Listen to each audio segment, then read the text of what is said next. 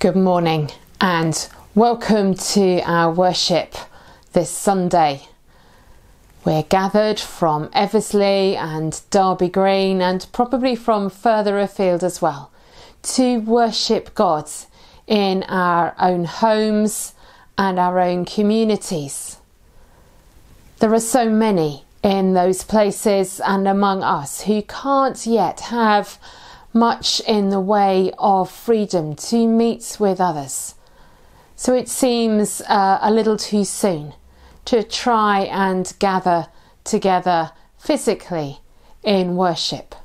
There are many restrictions in place that would have to be overcome to make that possible, even for some of us.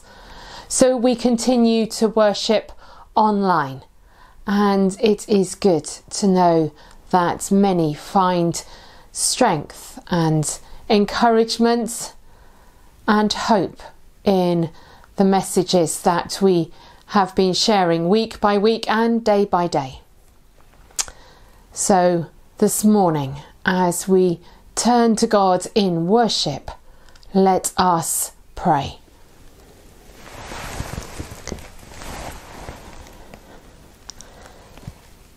Eternal God, maker of the skies above, lowly Christ, lover of the earth and its people, unfettered Spirit, giver of gracious gifts, you are present among us.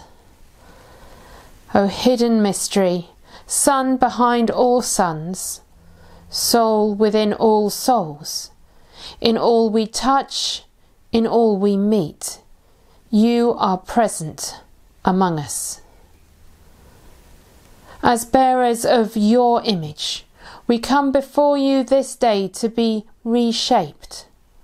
Dependent on your mercy, we ask to be made new today through the power of your living word and the hope of your resurrection.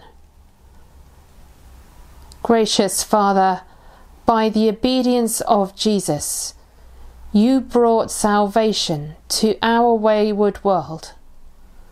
Draw us into harmony with your will, that we may find all things renewed and restored in him, our Saviour, Jesus Christ. Amen. And so we sing our first song this morning, quite often sung on Palm Sunday, as its words do resonate with that idea of Jesus coming into Jerusalem. But it's also an invitation to worship, to open ourselves to what Jesus wants to say in our lives this morning. Make way for Christ the King.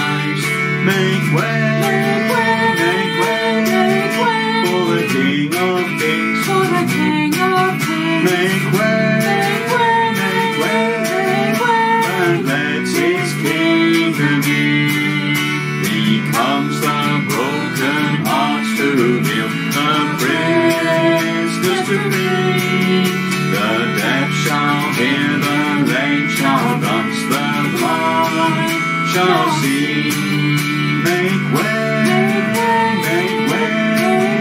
for the King of Kings. Make way, and let his kingdom in.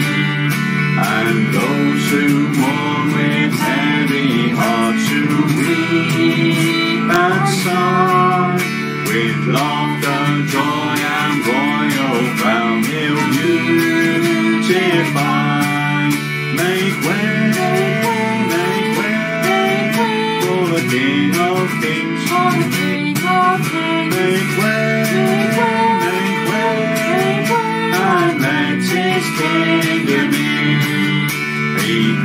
you now to worship him as Lord of all, to have no gods before him, their thrones must fall. Make way for the King of Kings, make way, and let his kingdom in.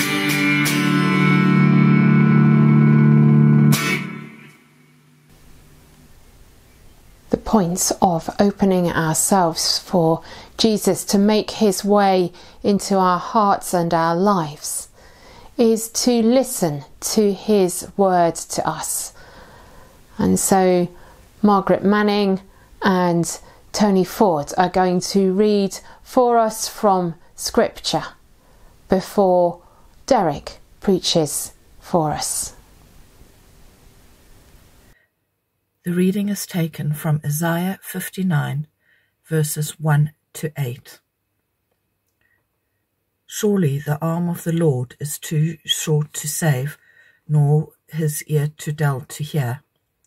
But your iniquities have separated you from your God. Your sins have hidden his face from you, so that you will not hear. For your hands are stained with blood, your fingers with guilt. Your lips have spoken falsely, and your tongue mutters wicked things. No one calls for justice, no one pleads a case with integrity. They rely on empty arguments that utter lies. They conceive trouble and give birth to evil. They hatch the eggs of vipers and spin a spider's webs. Whoever eats their eggs will die, and when one is broken, the adder is hatched. Their cobwebs are useless for clothing. They cannot cover themselves with what they have made. Their deeds are evil, and acts of violence are in their hands. Their feet rush into sin. They are swift to shed innocent blood. They pursue evil schemes. Acts of violence marks their ways. The way of peace they do not know. There is no justice in their paths. They have turned them into crooked roads. No one who walks along with them will know peace. Reason is from the book of Ephesians, chapter 2, 1 to 10. Made alive in Christ. As for you, you were dead in your transgressions and sins, in which you used to live when you followed the ways of this world and of the ruler of the kingdom of the air, the Spirit who is now all at work in those who are disobedient. All of us who lived among them at one time, gratifying the cravings of our sinful nature and following its desires and thoughts.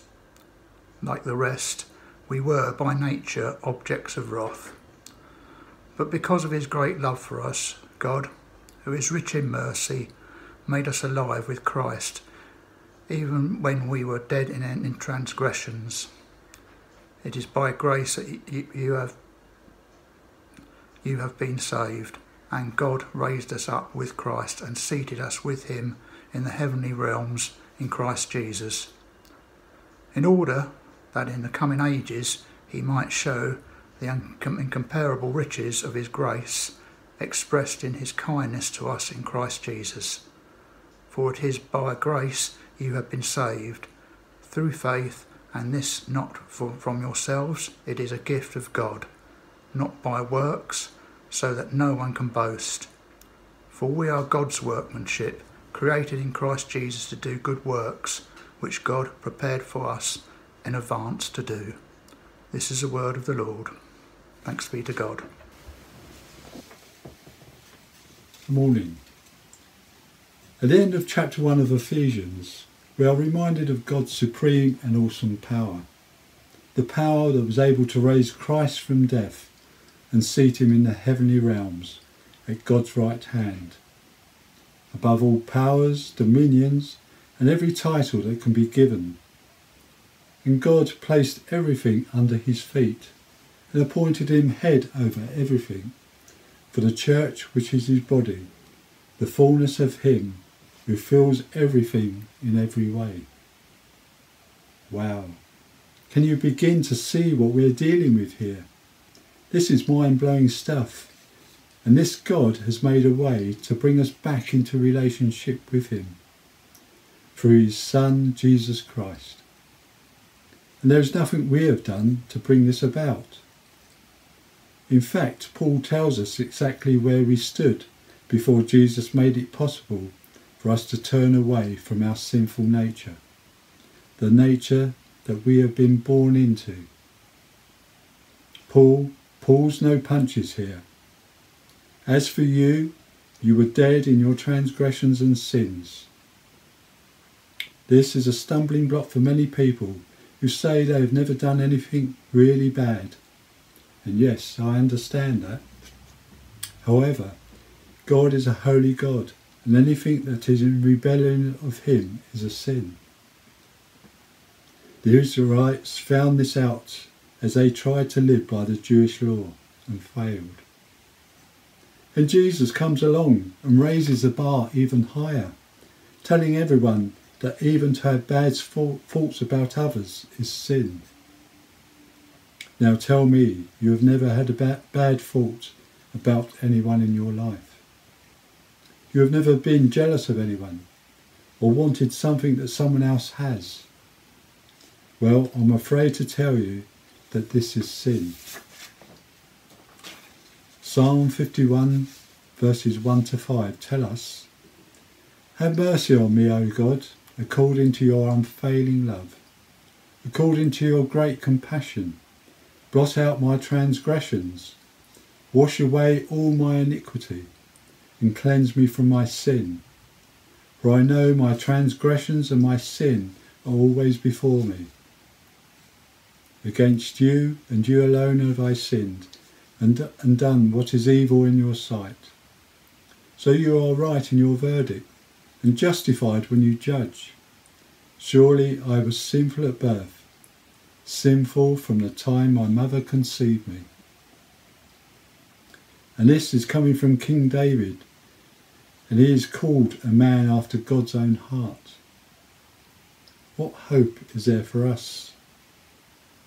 Even Paul himself confesses in Romans 7 verses 15 to 20 in the Message version, "I know that all God's commands are spiritual, but I am not." Isn't this your experience? Yes, I'm full of myself after all. I've spent a long time in sin's prison. What I don't understand about myself is that I decide one way, but then I act another, doing things I absolutely despise. So if I can't be trusted to figure out what is best for myself and then do it, it becomes obvious that God's command is necessary. But I need something more, for if I know the law but still can't keep it, and if the power of sin within me keeps sabotaging my best intentions, I obviously need help. I realise that I don't have what it takes. I can will it, but I can't do it. I decide to do good, but I don't really do it. I decide not to do bad, but then I do it anyway. My decisions, such as they are, don't result in actions. Something has gone wrong deep within me and gets the better of me every time. It's not my fault, honest. I can't help myself.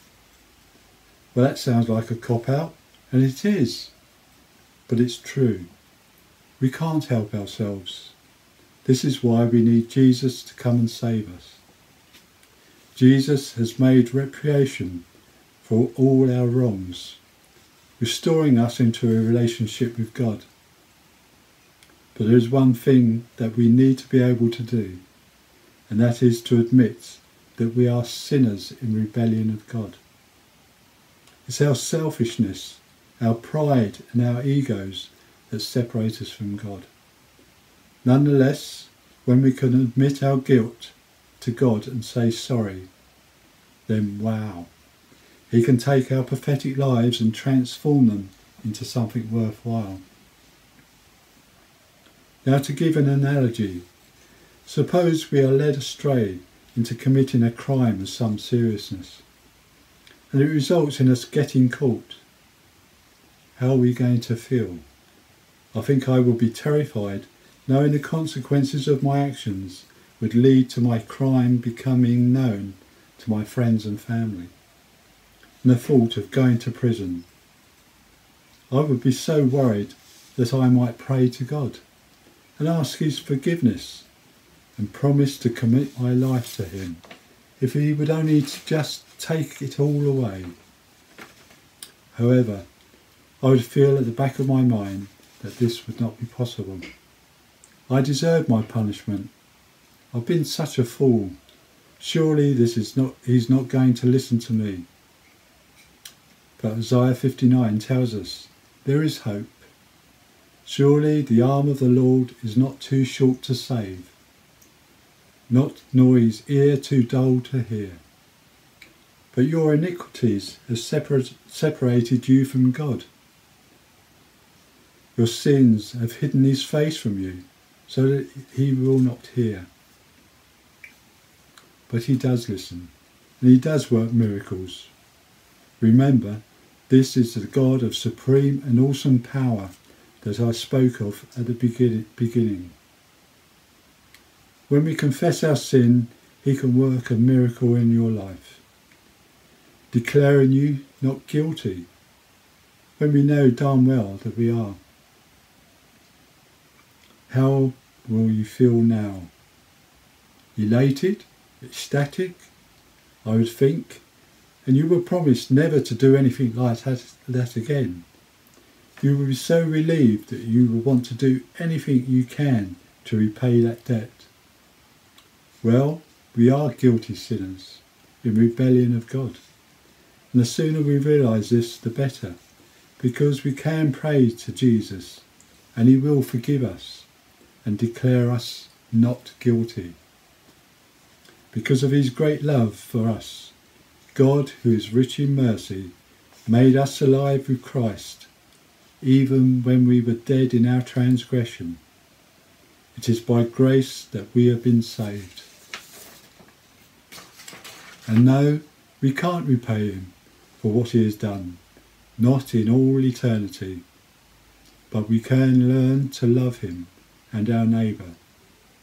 This is all that is required of us, and this is only because we have become aware of Christ's sacrifice, the pain and suffering, the constraints of being God in man, and the separation from his Father. His willingness to go through this for us, as he takes our sin and punishment upon himself. This must compel us to love and be accepting of his grace. How can we not love after he has shown us such love? Knowing how much God loves us leads me to want to live my life by giving it away, choosing to come to the foot of the cross every day, where Jesus has opened his arms as an invitation into the kingdom of God. The temple curtain has been torn from top to bottom, giving access to the Holy of Holies. My need is to come daily before Jesus, just as we all do. We can't do it without his help, because like Paul, I am too feeble in my own strength. But I long in my heart to know him more clearly, to love him more dearly, and to walk with him more nearly. For we are God's workmanship, created in Christ Jesus, to do good works, which God prepared in advance for us to do. Amen. As we reflect on Derek's words to us this morning, we ask in song for God's grace to be poured into our lives. that we might know what it is that we need to confess before Him this morning and receive His forgiveness.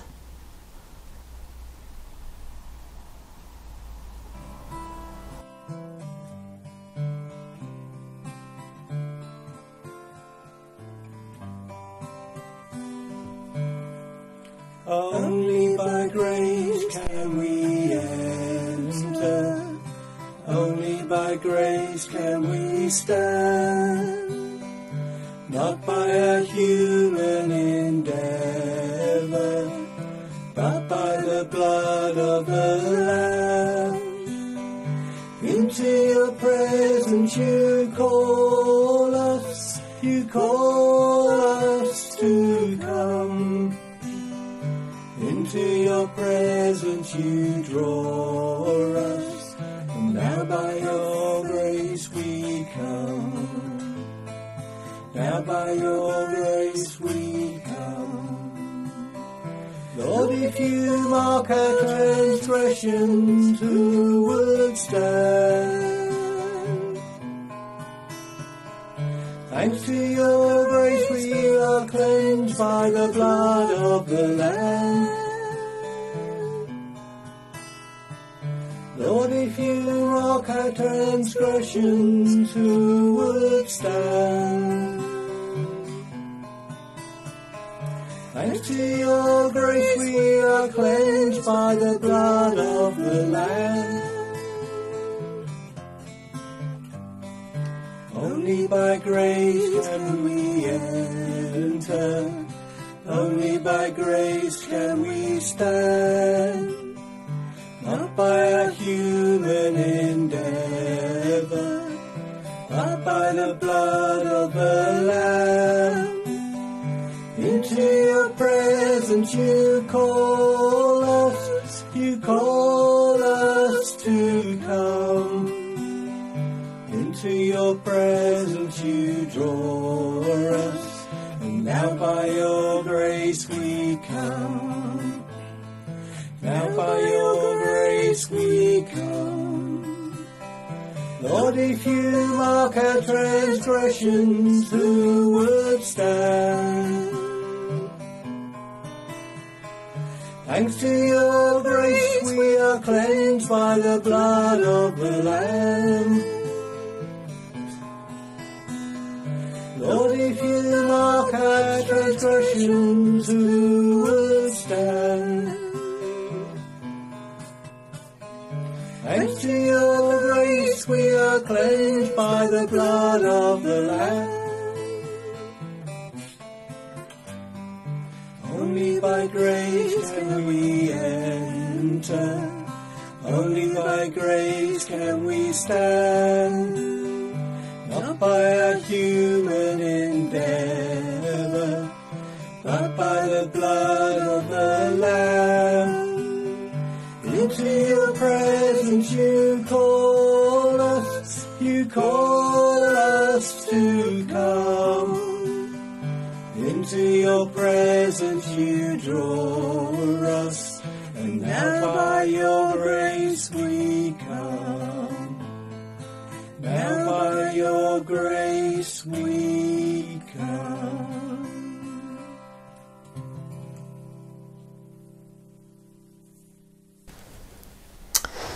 There are many words with which we can make our confession, and it's sometimes useful to use slightly different words that will bring us up short, give us perhaps a different focus. And so this morning I've chosen liturgy that comes from the Iona community in Scotland, and we use those to make our confession now.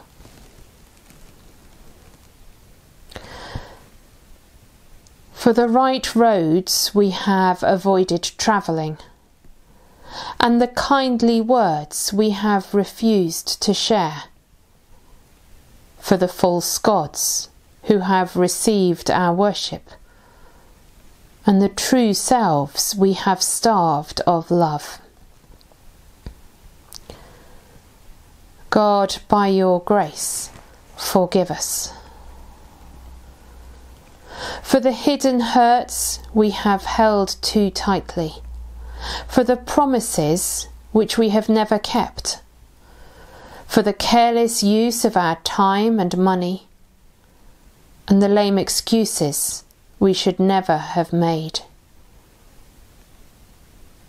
God, by your grace, forgive us. For all we should be and all we can amend, God, in your love, renew us.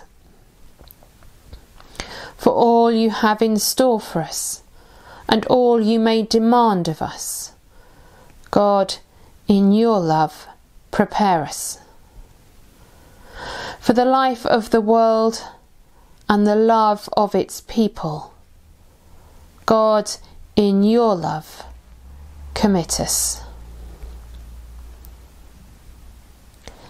Kyrie eleison. God, have mercy on us. Christe eleison. Christ, have mercy on us. Kyrie eleison. God, have mercy on us. Hear and believe these words of Jesus. Your sins are forgiven. Go in peace. Come and follow me. Glory to the Creator who gives us life. Glory to Jesus whose love remakes us. Glory to the Spirit, companion on our journey. Glory be to God. Amen. And so, in response to the forgiveness that we receive in Christ's death and resurrection, let us affirm our faith together. We believe in God above us, maker and sustainer of life, of sun and moon, of water and earth, of male and female. We believe in God beside us, Jesus Christ, the Word made flesh, born of a woman, servant of the poor, tortured and nailed to a tree. A man of compassion, he died forsaken. He descended into the earth, to the place of death. On the third day he rose from the tomb. He ascended into heaven, to be everywhere present, and his kingdom will come on earth. We believe in God within us, the Holy Spirit of Pentecostal fire, life-giving breath of the Church, Spirit of healing and forgiveness, source of resurrection and eternal life.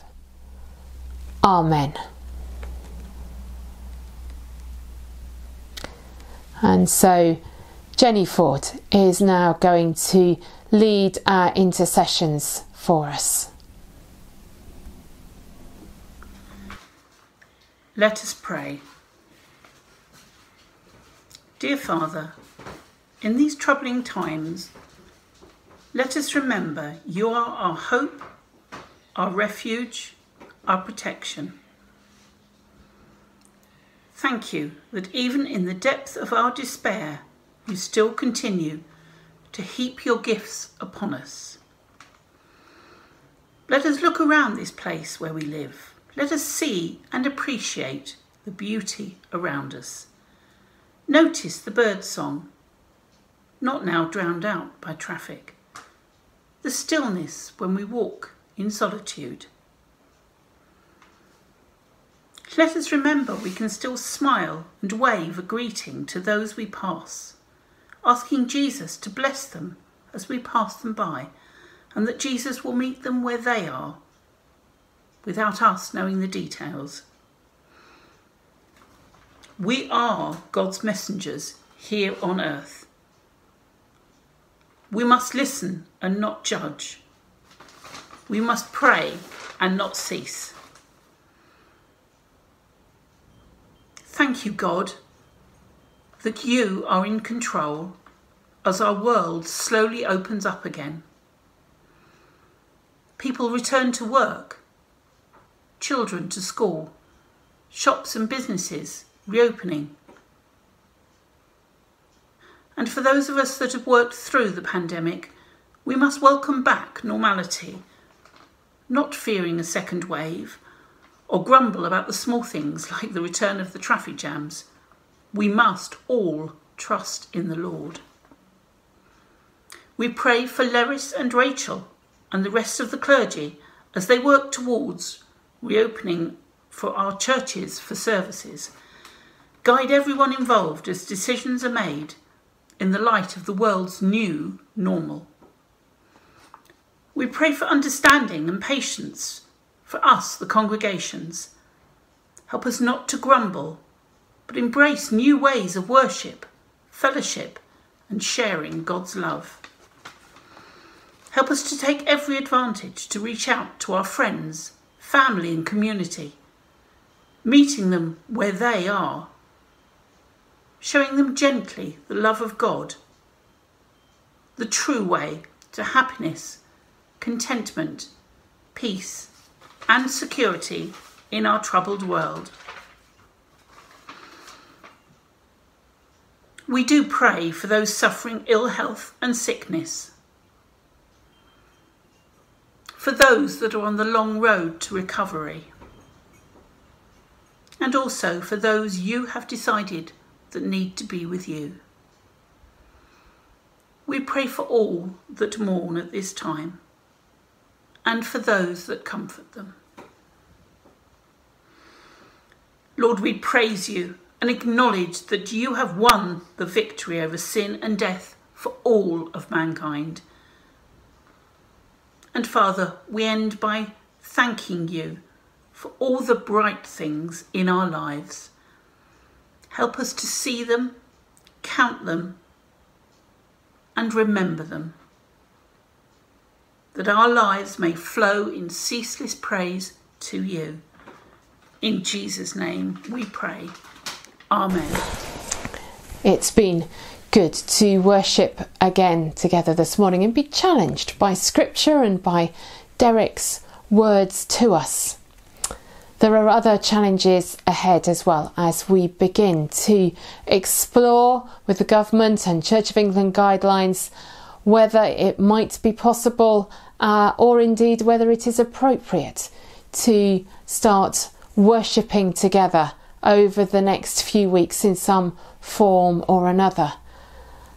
We are determined to include as many as possible, so whatever happens, there will hopefully be some sort of online worship, Sunday by Sunday, but also Facebook Live continues during the week. Derek and Leris will be leading that for the coming fortnight as I take a summer break with Graham. The food bank continues to need our support as well, as many people face challenges in their own lives to put food on the table.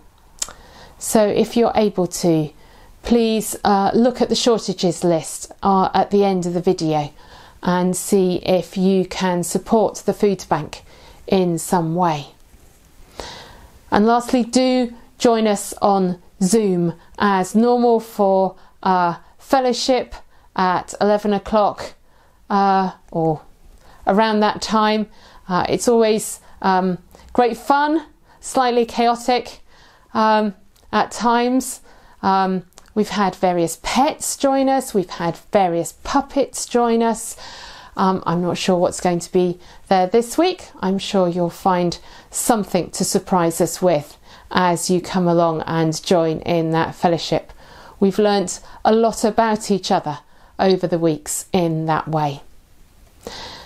So we do pray that God's grace will continue to fill our lives in the coming week. And so in doing that, we sing the traditional hymn, Amazing Grace.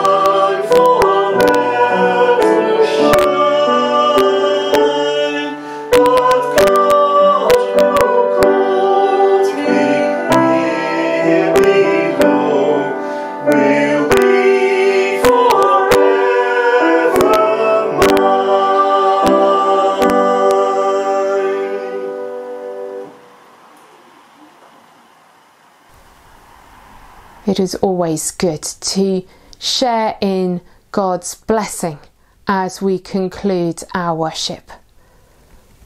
We can go in peace to do what God wills, to follow where Christ calls, and to pray for the gifts of the Spirit. And so may the blessing of God, the Creator, Redeemer and Sustainer, rest on and remain with you now and always. Amen. Go in the peace of Christ to love and serve the Lord. Amen.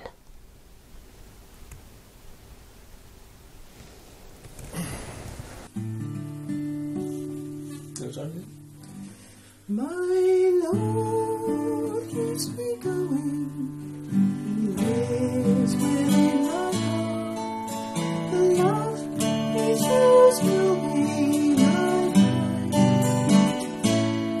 when the darkness blinds me, love of the Lord will safely shine my way.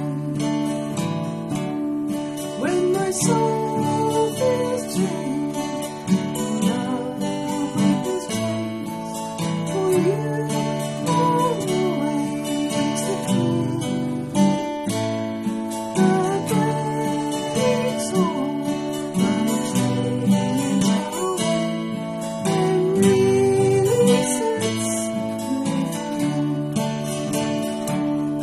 I shall love the Lord with all of my heart.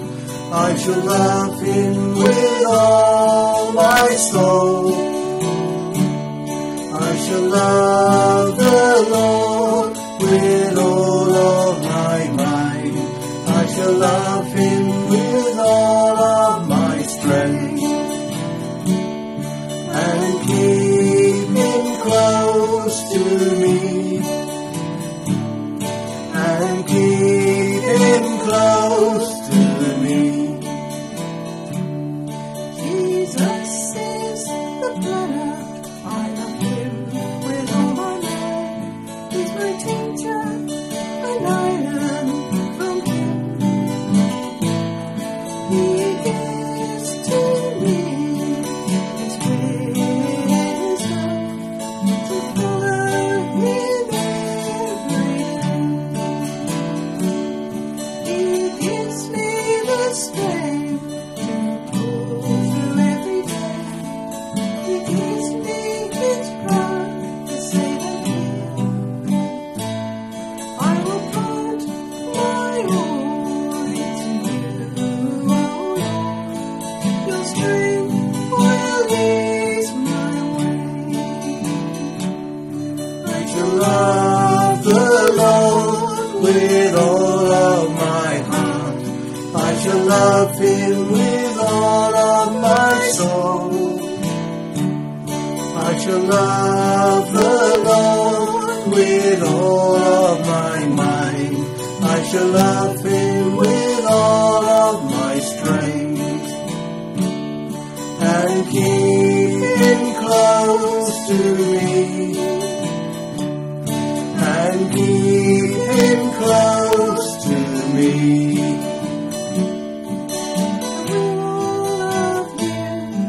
With all of my heart, I love you with all of my soul.